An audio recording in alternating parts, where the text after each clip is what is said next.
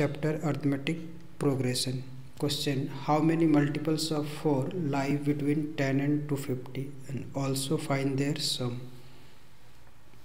तो इस क्वेश्चन में हमें 10 और 250 के बीच कितने नंबर है जो 4 के मल्टीपल है, हमें ये फाइंड करना है और फिर उनके हमें सम भी फाइंड करने हैं। तो सबसे पहला जो नंबर होगा वो 4 का टेबल से जो डिविजिबल होगा वो 12, फिर नेक्स्ट वन जो होगा वो 16 डॉट डॉट डॉट 2 और 250 में ये होगा 248 जो 4 का टेबल से डिविजिबल है।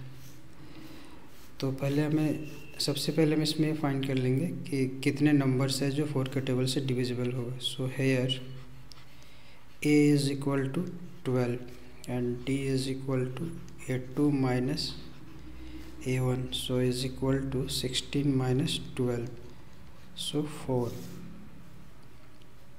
and an is equal to 248, so a plus n minus 1 d is equal to 248 and ए और डी की वैल्यू अब हम इसमें पुट करेंगे तो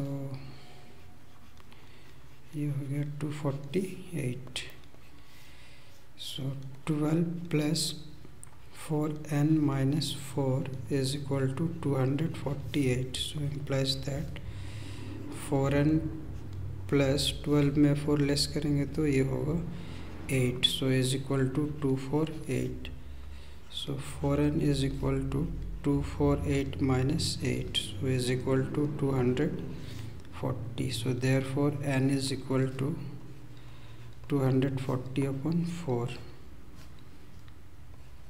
so is equal to 60। 10 और 250 के बीच जो नंबर्स है जो 4 के टेबल का डिविजिबल है वो 60 नंबर्स है total.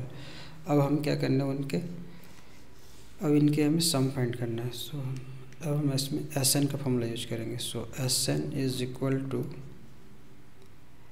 N upon 2a plus N minus 1 D. सो एन की वैल्यू हमने अभी निकाला था 60, सो 60 अपॉन 2 इंटू और ए की जो वैल्यू है वो है 12 प्लस 60 माइनस 1 और डी की वैल्यू है 4, सो इसको इससे हम कैंसिल करेंगे तो ये होगा 30 एंड 12 टू जा 24 और ये हो गया 59 into 4, so is equal to 30 24 236, so is equal to 30 into